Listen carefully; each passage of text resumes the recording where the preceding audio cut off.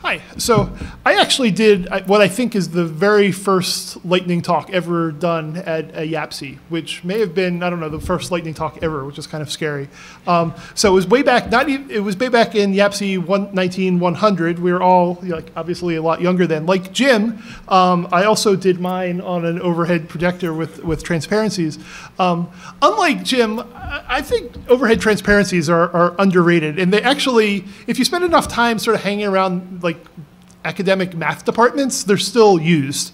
And they're kind of cool. Like you can write on them while you're giving a talk. That's pretty cool. I once saw someone, like a woman came to do a presentation, and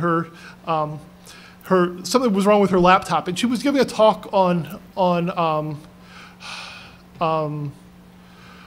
oh, I'm like totally blanking what they are. She didn't have her slides, and she wrote them all out, all sorts of math and everything, just on a whole bunch of transparencies. It was pretty amazing. So at any rate, at YAPC 19100, that was the first time I met Damian Conway. And at the time, he gave a talk on quantum superpositions. I know we all use, has anyone used quantum superpositions? Maybe-ish. So let me give a quick rundown on what quantum superpositions does. It gives you two new keywords. One is any, and any is, technically it's this disjunctive superposition of states. What that really means is a variable that can be any one of a number of states. So if you have any 1, 2, 3, that variable could be 1 or 2 or 3.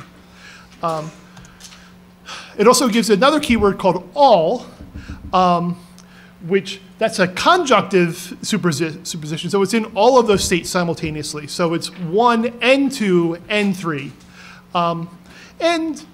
So it's sort of the idea of, like Schrodinger's cat, which is both dead and not dead. This is the same idea, but with variables. And you can do all sorts of interesting things. This is from the man page. You can do these cool sort of cross products all in one statement. And I know these are actually part of Perl 6 now. And so you use them in all you Perl 6 people are, you're like, so what? But like back in like 2000, I was pretty blown away by that. But then, as with lots of Damian talk, I go from this state to what could I do with this?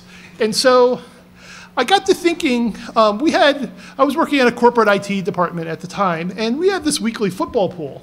Where you have a bunch of teams, a bunch of games, and there's a point spread, and you just pick what team you want to win. So I got to thinking, so instead of just submitting my picks as whether I'm picking, say, the Seahawks or the 49ers, what if I submit my picks as a quantum superposition of two different teams?